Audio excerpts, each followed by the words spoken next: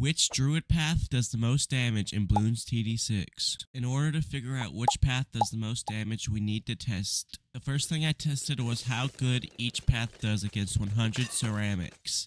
For Spirit of the Forest, I accidentally summoned 500 instead of 100, so it's safe to say that this one clears. As for the bottom path, it did not deal with the ceramics so well, and it actually couldn't even attack them, because I don't actually know. The next test is against a Moab and then a Bad. The Moab was pretty easy work for the top path, but the Bad actually did not do so well. For Spirit of the Forest, I still had 500 on, so it attacked 500 Moabs and actually destroyed them, but the Bad was a different story. The Bad made it through. For the Moab, it got popped, but only a few bloons leaked through.